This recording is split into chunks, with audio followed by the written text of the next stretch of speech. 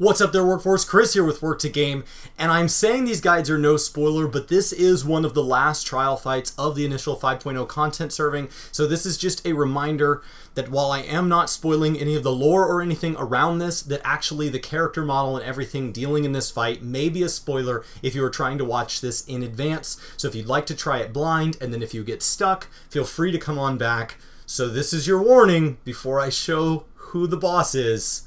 Let's dive in. Alright, so we're here fighting Innocence, and basically this fight has two phases to it, so we're going to have to kind of transition through that. So Real Mazers is what he opened up with every time that I fought it. That's just going to be kind of a group-wide. There wasn't really like a heavy, a big tank buster here. Heavenly Host is going to spawn these adds. As a tank, don't worry about trying to pick them up. They go down really fast.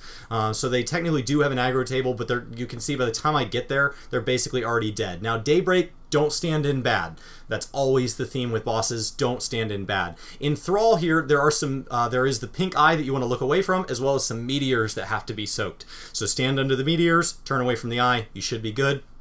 Now at this point he's going to spawn these again, and then he's going to start doing mechanics on top of each other. That is the theme in this fight. We're going to show you a mechanic, and then we're going to do it again. Now we transition to phase 2. Righteous Bolt is going to actually be the one tank buster now that we're in the second phase, and then Winged Retribution is going to cause there to be like a whole bunch of AoE that goes out, and it's actually a series of this. So just get good at dodging. Don't worry about maintaining your rotation to this. Worry about not dying, because obviously you don't do any damage when you're dead. So just keep dodging this, and it does eventually end. It's 3 rounds the first time. I don't know if it's that way every time. Sometimes they do things like rotate, so you see one rotating here, but just get used to the series of patterns. This is the third pattern, so he's got like an asterisk followed by another asterisk, and then there's some bolts on the outside. Watch out for these. They are going to charge in the boss, so just pay attention to where they are. Later I get clipped by one. It will kill you in one hit. Now we're going to move to these adds. You have to target the one that has the beam on it. You have the Immaculate Authority counting up. If that gets to 100, you're obviously going to die.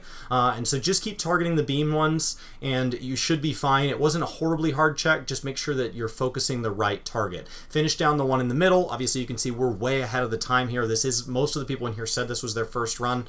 And then we do a couple more AoE phases where you basically dodge these exploding kind of pie shapes.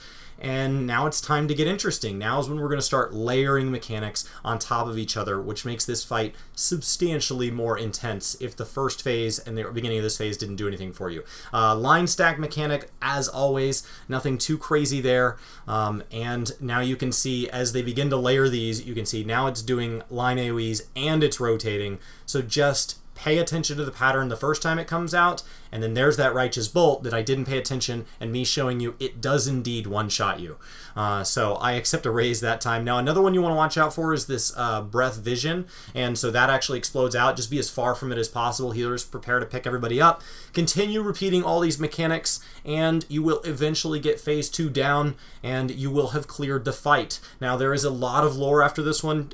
This is you wrapping up your time through MSQ. So if this is your first clear, if you think, well, I'm just going to knock out this trial and then go to work or whatever, I would maybe wait until you get home from work so that you can actually sit down and really enjoy everything that finishing this dungeon has to offer. My name is Chris with Work to Game. I hope you guys have a fantastic day, and I'll see you next time. Oh, excuse me. What's up, Workforce? Chuck here, telling you, you should totally like, favorite, subscribe, share, dance, raise your hands in the air. I'm off camera. I'm off frame. I'm new at this. Hey, listen. Yes. You haven't hit that subscribe button. You totally should. I recommend it. Chuck approved. Anyway, also, thanks to all the Patreons. You're in the corners. Whoa!